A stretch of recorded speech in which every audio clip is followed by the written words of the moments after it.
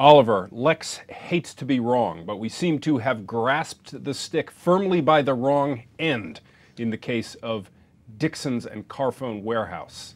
About a year ago, when the two merged, we said the deal was strategically muddled, it had a merger of equal structure that we hate, and we didn't see any cost synergies, and we poo-pooed the whole thing.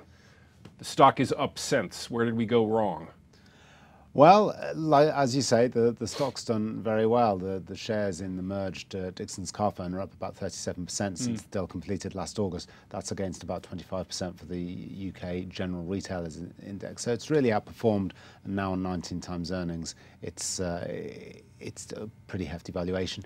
Where's it gone wrong? Well, really, operationally, the company seems to have done pretty well. Yeah, is the increase in the stock justified by trade at the shops? Yeah, so they've had a trading update today saying that their profits for the year just ended, the fiscal year just ended, will be slightly ahead of their previous kind of indicated range. And in fact, analyst forecasts have been ticking up throughout the year.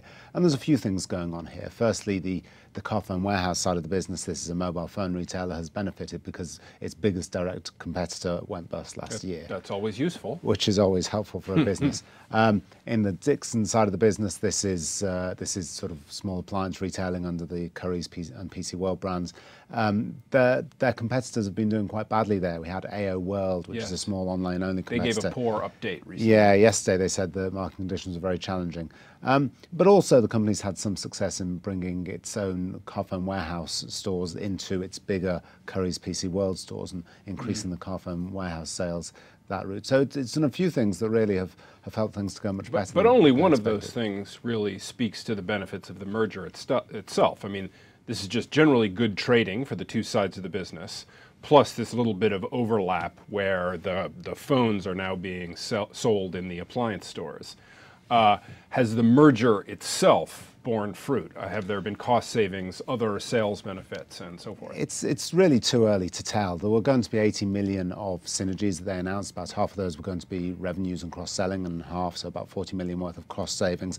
A lot of those revenues have still to come through. They only completed the deal last August. These things inevitably take a while to do. So we haven't really seen the benefits of those coming through. And to be honest, even if and when those benefits do come through, it's very difficult with these kind of deals, even several years down the line, to say whether a merger made sense or not, because it's very difficult to separate out after the event what might have happened had the two businesses remained separate. Which means Lex may never have to eat its words.